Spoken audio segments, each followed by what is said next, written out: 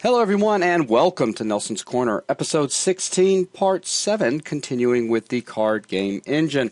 This video, I believe Nelson's going to be wrapping up the last of our pre-game implementation that needs to get in place before we can start taking a closer look at, I think you're wanting to start with the Boo language and getting some cards in place. Am I correct, Nelson? Yeah. All right, awesome. So let's go ahead and get this final part of the pre-game implementation in place. Alrighty, so yes. How we're going to be doing this is the first stuff that we're going to be loading from is going to be JSON files. And the way I'm going to be writing those JSON files is in the console app, I'm going to go ahead and create a folder called data. I'm going to create another folder called cards, or card.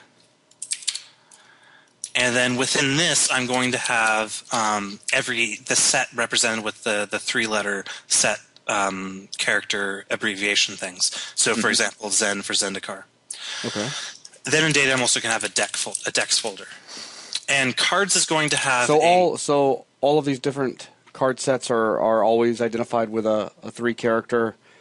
Yes, there's a three-character identification for every set that we can possibly represent. Cool. I just did not know that. All right, continue.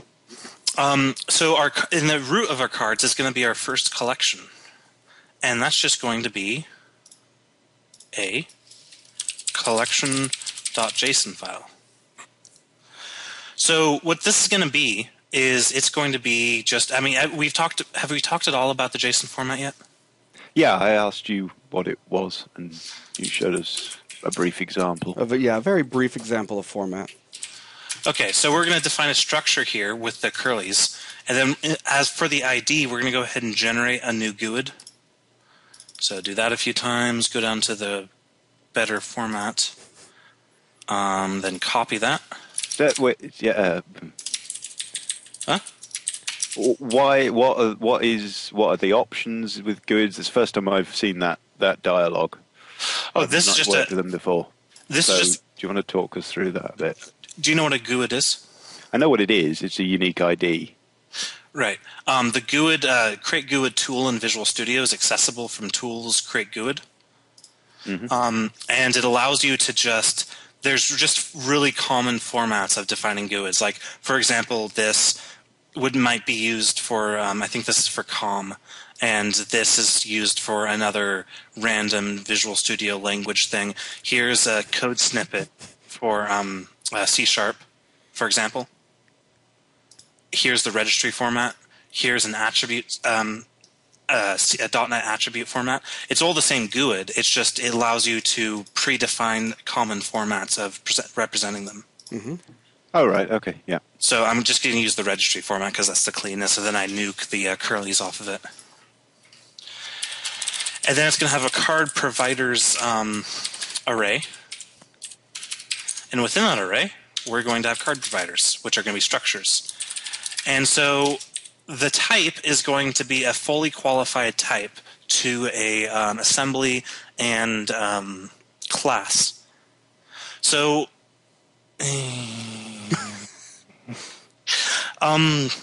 well, yes. And then in addition to the type, then we can also pass in any number of arguments that get serialized down to that read-only dictionary that we saw. So, for example, I might have a type for cardgame.playing.boo.boo file system provider, comma. Remember, this is the class, the fully qualified class name. After the comma is going to be the assembly. And then I'm going to say path is going to be data cards. Something like that. Does that make sense? It does to me. Yeah. And the path is automatically taken from the current. Yeah.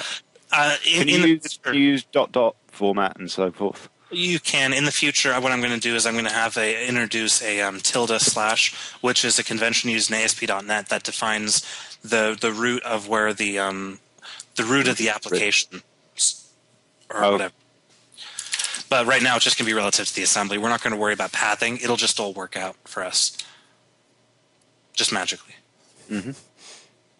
So here's our card game collection. And so basically, it's telling the Boo file system provider to load all the cards in data/cards.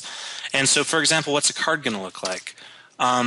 I haven't really settled on a complete syntax for how cards are going to look like yet, but they can really look like anything. Like, for example, I might have a forest 1. It's not going to be a CS file. It's going to be a .boo file. And it's going to be something like basic land forest, and then comma, a GUID that defines the card. Well, I was going to... and presumably these you're just creating these GUIDs by hand for now? Or is you going to literally, for each one, have to go up to tools? I actually was just thinking about that a few minutes ago. I'm probably going to write quite a lot of cards. Yeah, I'm going to write a plugin. Well, what I'm really going to do, once we get the format settled down, we actually go to implement all the cards we want. I'm going to get a database from probably Magic Workstation, pick out all the cards that I want to import, and then have that data, which will be represented in a CSV file, have that pre-generate class stubs for every single card. Yeah. And then, so this is what's going to look like, and then set, Zen, and color, green, and so on. So, and then for like a creature, like let's say we have an awesome creature.boo. It'll look something like creature, awesome creature, get a GUID for it. And then it's going to be like color, green, I don't know, casting cost, 2 colorless, 2 green, strength, 3/5, and so on. I've lost visuals. Oh, no, there it comes. Sorry, it took a bit, it was just a bit of lag. All right. And then on top of this, remember every single card is usually going to be 2 classes, the iCard definition and the iCard runtime. So what I'm thinking for the runtime is I'm going to be writing this DSL that's going to look something like runtime... DSL? Domain-specific language. Just because Boo is so incredibly, ridiculously, stupidly flexible, we can... Sorry, that was That's great. the precise description term. Yes. We can make the syntax look like however we want to, virtually, within reason. So, for example, I could have something like this. So, like awesome creature. Let's say whenever awesome creature enters the battlefield, target player loses the game. So we can say, like, on enters battlefield E for event, and if E dot card ID equals our card ID, then go ahead and say owner dot opponent dot lose. Something like that. So we're going to have this little DSL that responds to these game events. But a language that's very specific for our domain, our problem that we're solving for. Right. And this will turn into like what could be represented in the C# class as a class that implements the iEvent handler of type enters battlefield and has all this code in it and stuff. So yeah. So that's our collection. See, Gavin, do you see why I'm really excited about really getting this thing pushed forward? There's a lot of really cool stuff that's going to be covered. So as far as decks are going to be in this first format, we're going to be just using JSON again. So deck1.json is going to be a JSON object. Of course, decks are going to be uniquely identifiable.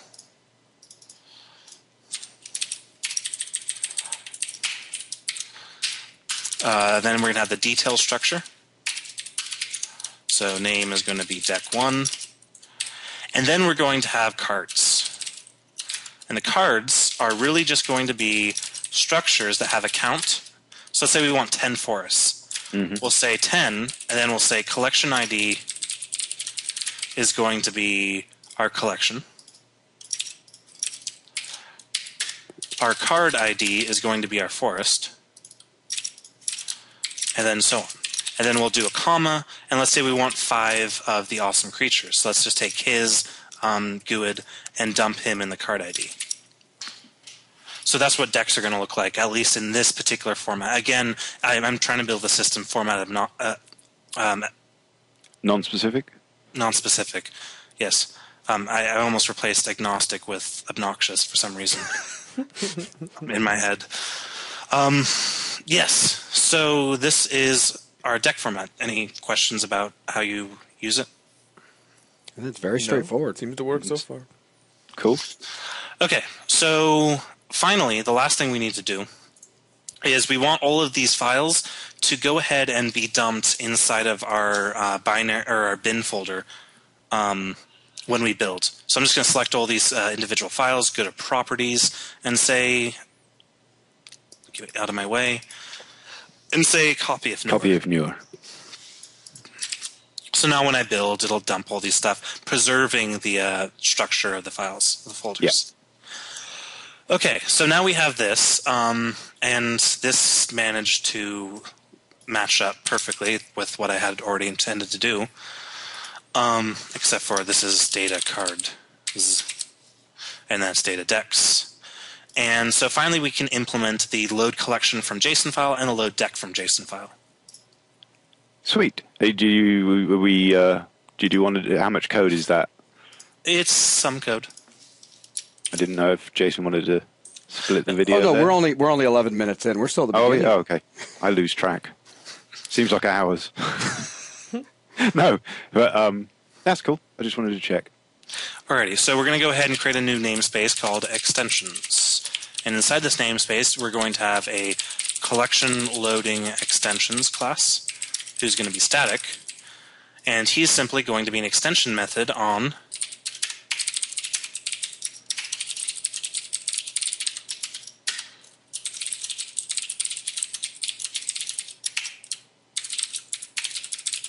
actually I'm going to write two extension methods. We're going to have load collection from JSON, which is going to take which is going to be extension on the iCard game or card game environment, sorry. And it's going to take a string JSON, and then we're also going to have a indentation issue. I don't know how that happened. We're also going to have a iCard collection, load collection from JSON file, which is going to take an iCard game environment as what it's extending, and then a path. And then we're going to say if not file, bring in system IO, exists path, throw a new file not found exception.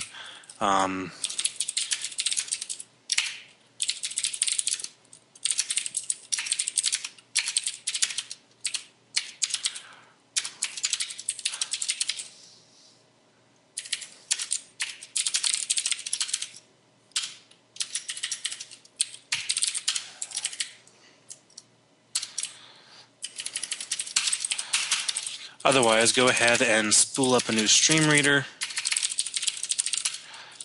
taking in path, and then he's simply going to defer back to load collection from JSON that path, that SR read to end. So yeah, does that work for everybody? Mm-hmm. So what I'm going to do next is I'm going to go ahead and use the awesome NuGet, which is one of Microsoft's great successes in the last while.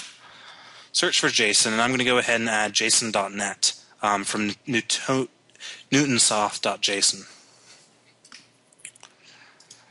So now that I have that library, I can go ahead and access the JSON convert static class. And there's different ways we can do this. The way that I'm going to do it is I'm going to write a little POCO that I'm going to deserialize into. Alternatively... You're going to write a POCO? Yes. Which would be what? A plain old CLR object. Which would be what? Think of a POCO as... it's just a class. That's all it is. It's a class that doesn't really extend anything or have any framework ties or special attributes, or it's just a normal looking class. And so what I'm going to do is I'm going to deserialize into a class that I'm about to write. Alternatively, you can also use the dynamic, the DLR with the dynamic type in C#. That is also supported by this library. But I'm going to start by writing that class that I'm going to deserialize into, called collection object. And he's just going to have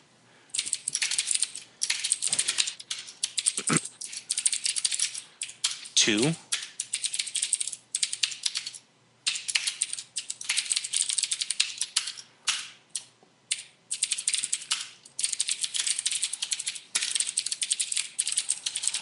So notice, importantly, that this matches up exactly to our collection.json file. So if we look at them, you'll see the ID matches up, and it's the same type as a GUID. And then the card providers matches up too, because the Newtonsoft or whatever JSON deserializer understands how to process IEnumerables and iDictionaries and all that cool stuff. So it's going to know exactly natively how to stuff this data into this property. So to do that, all I have to do is say collection data equals JSON serializer JSON convert. JSON convert dot deserialize object, and then as a generic argument pass in a collection object, and then as an actual argument pass in the JSON that we're parsing. Next step is we're going to instantiate our new factory, and then we're going to say factory set ID collection data dot ID, and then we're going to say for each provider argument in collection data dot card providers. This is going to look a little bit funky, actually, the way that I'm going to do this. But basically, what I'm doing is I'm going to treat this as the arguments dictionary. Then I'm going to yank out this type, and then I'm going to leave everything else as the arguments. And if it's above 1, I'm going to pass it in. Otherwise, I'm not. If that makes sense. Strictly above. What? Never mind. Carry on. It'll become clear. Okay. So we're going to say if provider arguments dot contains key. If it doesn't contain the type key, then go ahead and throw a new argument exception saying missing type property in card provider arguments. I'm not convinced you've got your slashes and quotation marks. Looks right. Yeah, they're right. Oh, sorry. Yes, that's escapes. Yeah. Sorry, it's 420 syndrome. Yes, I understand. Get another drink of coffee. That's not the problem. Okay, so if this makes sense, we're yanking out the type name if it exists, and then we're removing it out of that dictionary. And then we're doing var provider type equals type dot get type name. Type name. Semi. Funny you could type name. And then we're going to say if provider type is null, throw new, argument exception. Sure. Type not found. Type. Oh, what don't you like? Expression is always null. Huh? Oh. Yeah, obviously. I'm stupid. Yeah. See, that's where ReSharper is awesome, because it detected that I was saying if provider type is null, then print this out. Well, obviously, type provider is always going to be null because it's only going to get here by saying if it's null. Yeah. That was the wrong thing. I was supposed to say type name. Okay, so then we're going to say if provider arguments.count is greater than 0, and this is going to be nasty, but this is how reflection is with .NET. Well, it's not that bad compared to Java reflection. Ugh. Provider type dot get constructor, and then we're going to pass in an array of types. And the type we're going to be passing in is, of course, our iRead-only dictionary of type string, and then equals null. Then throw a new argument exception saying type does not contain a constructor that can handle additional arguments. So does this exception make sense? I'm just running through myself out of the spiral of that second line of line 39 there. I'm going to go ahead and just take this, factor it as a variable, and say type contains argumented CTR.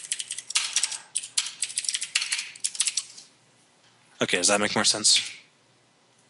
Oh, and yeah. Hold on, it's backwards now. There. So if the provider arguments, if the existing arguments after we've yanked out the type argument, if that's greater than 0 and the type doesn't contain an argumented CTR, then go ahead and throw an exception. Right. And then we also want to basically do the opposite. We want to say else if provider arguments dot counts equals 0. Sorry about that. And provider type dot get constructor. I think that we can just do new type 0 equals null. Throw new argument exception. Type does not contain a default constructor and no additional arguments were provided.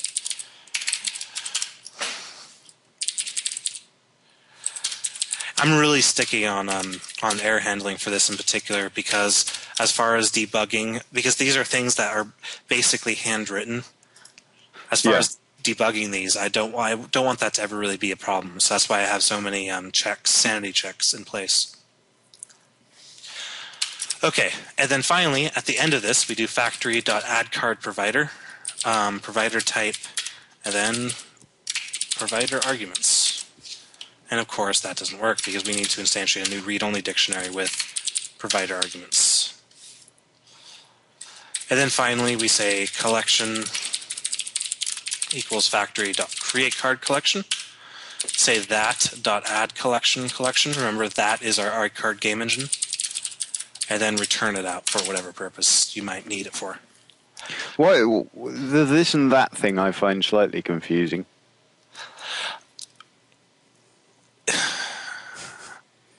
Well, it's an extension method. See, watch this. Because I wrote this method, this will now not work. Because I did something wrong. Load. But it didn't work before. Oh, yeah, because I'm not instantiating this. There we go. There we go. Now this works. Although I'm calling this on environment, and environment is a type card game environment, he doesn't actually contain a method load collection from JSON file. That's being added onto him by this extension method. Does that make sense? I think it's just so because I hadn't. This is the keyword. This is not this and that. It's you and your stuff and things and this and that. No, I thought it was. I thought it was just this is required for the extension method, but that could be hamburger. But Nelson loves can you give that this a and that. descriptive name? I prefer that because it started in JavaScript where I had to alias out this when I swap scopes, and I just find that makes more sense because it's like this, except for it's not. Yeah, I actually bugged him about this once a long time ago. Well, I'm going to bug him again about it because it's silly. Well, I'm fine with it. It makes sense to me. Yeah, I get used to it. Okay, so as far as like the factory interface or the factory card collection factory, now you kind of see why it's beneficial because we have this. All we have to do is call that and then call that, and we're done. And everything outside of those two method calls is the infrastructure of the actual code. If we hadn't have created that factory class, we would have to do all of this code every single time we wanted to create a new collection location that things could be stored from, like XML or whatever. Mm-hmm. So does this code all make sense? How you feeling, Gavin? I'm there. It seems to make sense. It will make sense when I go through and type it in. Okay. And listen to it again. Okay. I'm fairly sure of that. Okay. Well, again, at the end of the day, Nelson, just like I've said before, these are not beginner C# videos. Right. Well, this why I'm not hanging Nelson up on every little bit like this and that thing. I only brought that up because it came back to it. Well, this is the frustrating thing, though, real fast. Without any exception throwing or sanity checks, that's what the code looks like. Yeah. So, I just want to throw out most of the messiness of this method is our sanity checks. But no, I appreciate that. You're gonna want it there when the time comes. Right. You're gonna want to know exactly on which of the 800 cards that you are instantiating. Yeah, which one doesn't work? Throwing an error, yeah. Marvelous. So are we ready to? What are we moving to? Now we have to load up decks. But actually, well, no. Let's just do decks first. So now we have our deck loading extensions, and this is going to actually look very similar to our previous code, except for it's going to be a lot shorter. Fortunately, we're going to have a public static iDeck load deck from JSON. This card game engine or environment, that string JSON,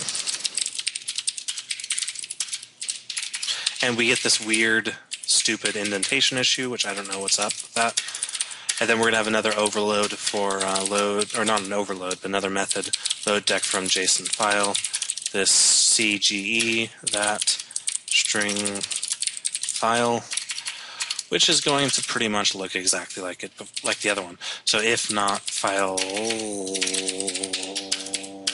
.exists file, throw new file not found exception, cannot load deck at file blank not found file, and then using var star equal new stream reader, pass in file, and then just say return load deck from JSON that sr read to end.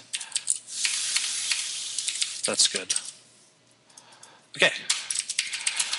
So the biggest challenge here is actually we have to represent a tad bit more complex data model.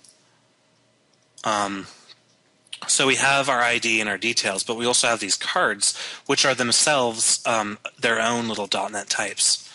So I'm going to go ahead and create two private classes. One is going to be deck card object, and this is going to be what is here. So it's going to have a public int count, getter setter, public GUID collection ID, getter setter, public GUID card ID, getter setter, and then we also have a private class deck object. Whenever I type code like this out with a bunch of properties and stuff, I just feel just so sorry for people who write in Java. Because every single one of these lines would have to be a field and two methods. Right. God. All right, then we'll have a public deck details. I think I just turned everybody down. Hold on. There we go. Sorry about that. Details getter setter.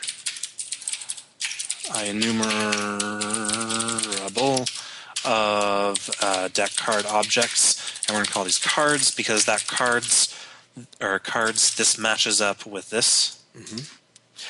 And also note that this is why I like the JSON deserializer a lot, especially more than the nasty built-in serializers and deserializers of the .NET framework, is because this deck card object, again, is just a POCO. And not this deck card object, these deck details is really just a POCO. And like I said before, as we start and add more and more properties to this, none of our code is going to have to change. Because the JSON deserializer will instantly know how to handle the new properties, and all we have to do is add another comma, and then, I don't know, created at, and then put in our new field or whatever. Mm-hmm. Mm-hmm. So, just wanted to point that out real fast. So now we have our deck details, so I'm going to close this out now that we've successfully modeled this JSON file to these .NET types. And then basically we're going to start with saying deck data equals JSON convert dot deserialize object deck object JSON. I'm going to say factory equals new deck factory. Then we're going to pass in that. Remember, deck factory requires a reference to iCard game environment because he's going to be actually looking for cards as we add them. Yeah. So that's why we're passing that into it. And then we're going to say factory set ID, deck data.id, factory set details, deck data.details. And then we're going to say for each var card in data cards, or in deck data cards, we're going to say factory.addCard, card collection ID, card ID, card count. And then we're going to say var deck equals factory.createDeck. And then we're going to say that add deck, deck. And then we're going to say return deck.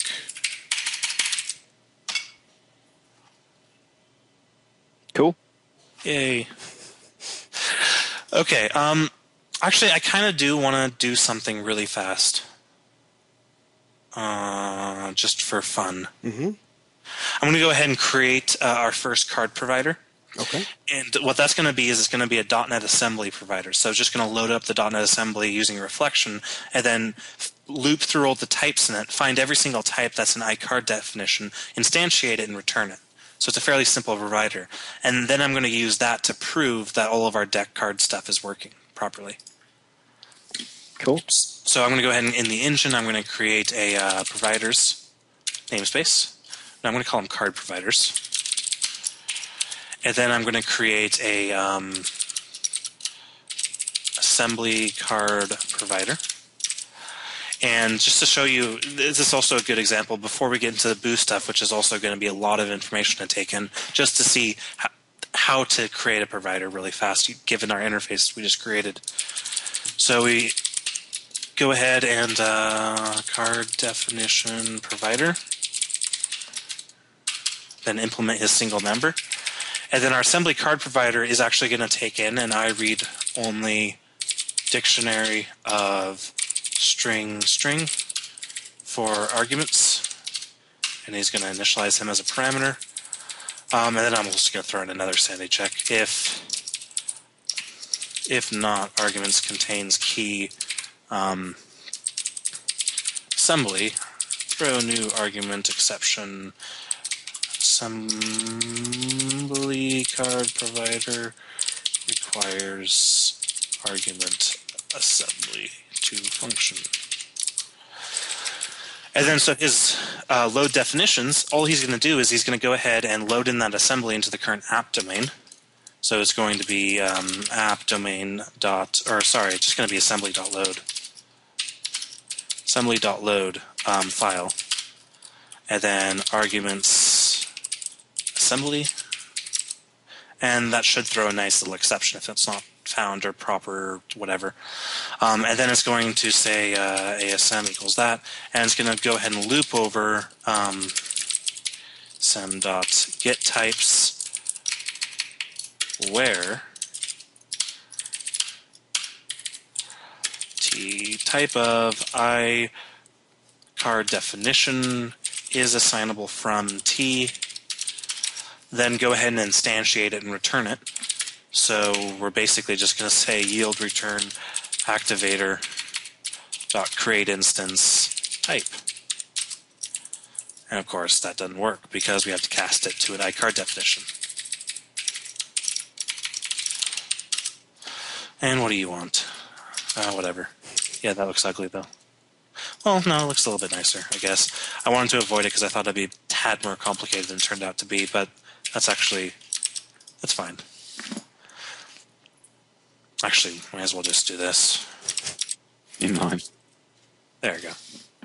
That makes sense, right? Mm-hmm. Yep. So that's a really simple card provider. And now what we can go ahead and do is let's go ahead and just create a new project real fast, just a temporary project that will be nuking soon-ish after this example is done. Test cards. And test Got a cards. tests project. Yeah, but this is different. bit. He's going to reference engine and base. And then let's go ahead and make a card. So let's go ahead and have let's go ahead and keep that same convention. So we can do Zen. And then Forest 1. And have him implement iCard definition. And then implement all his members as automatic properties. And then go ahead and write a constructor that sets all these So as far as the ID, actually, I'm just going to go ahead and use these IDs, so I don't have to change the deck. If that makes sense. Yeah. And then the name is going to be Forest 1, I guess. And that's all I'm going to do for that guy. And then I'm also going to create an awesome creature, which is also going to be an iCard definition. Not like that.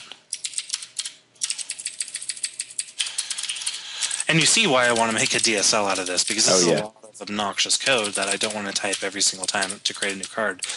But then again, I don't want to do it in a different way that doesn't lend me the flexibility of having one class per card, or two classes per card. There we go. Okay, so here's our .NET assembly. That's all good? Mm-hmm. Yep. Now what I can do is I'm going to go ahead and tell him to build. Actually, no. I'm just going to say references, add reference, test cards. So that test cards is in the binary folder. Make sure copy local is true, which it is. And then I'm going to change this collection.json. Instead of loading in this non-existent type, I'm going to load in a type that does exist, which is going to be our assembly card provider.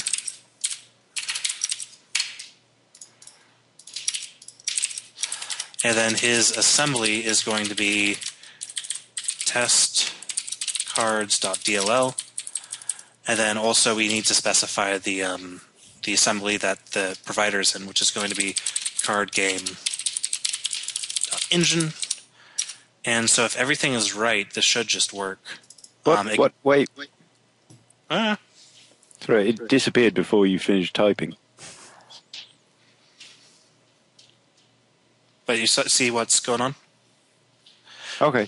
We're no longer dealing with these boo files. Yeah. So it's just literally, but by the time you'd finished speaking and typing, the screen had already, I think it might be lag. Oh. Okay, and then let's just go say for each bar card in deck1.cards console. I hate it when I've run this before. I do this all the time. I make a project called console, which means when I do console dot, it thinks I'm referencing the local namespace of console instead of system console. It's just obnoxious. Let's just go ahead and write line out card dot definition name, just to prove that everything's working. And just because I haven't executed this code in a while, it's probably going to fail spectacularly. Just the heads up.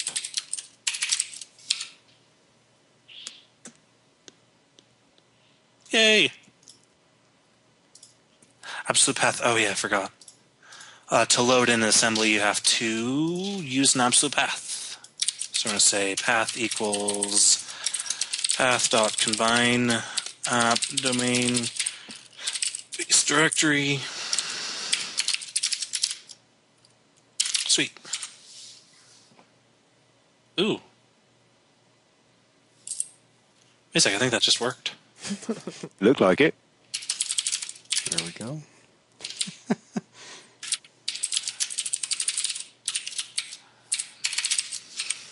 I am honestly very impressed. Very nice. Yeah. Lovely. Flawless, with the exception of the one thing, but flawless. Sweet. So yeah, so that's it so far. I mean, does everything look cool? Yeah, that's awesome. Marvelous. So now basically it's just a matter of adding additional providers. So adding a boo provider or a uncompiled C# provider that instead of having a compiled assembly like this, we actually have .cs files outside of it. But we're going to be focusing on boo primarily just because we can write our own little DSL in Boo. But remember, these are just classes. Right. And so if we wanted to, basically at this point, if we wanted to start up the game, really all we're going to have to do is say card.definition.create runtime. Just say, for var I equals 0, I smaller than card count, I plus plus, and then just card definition.create runtime, and this will create the runtime representations of each card, because the iCard definitions are an abstract factory. So yeah. Sweet. All right, well, let's go ahead and bring this video to a close. Now, your thought, Nelson, starting with the next video, you want to spend a little bit of time going over the Boo language, right? Yeah. As much as I can. And that's fine. We'll discuss why you're kind of grunting and whining about it in that video. But with this, we'll go ahead and wrap this video up. Excellent job, Nelson. I figured you were going to be spending a little bit more time hunting for bugs. I'm very impressed. So we will catch you guys in the next video. Thanks a lot, everyone.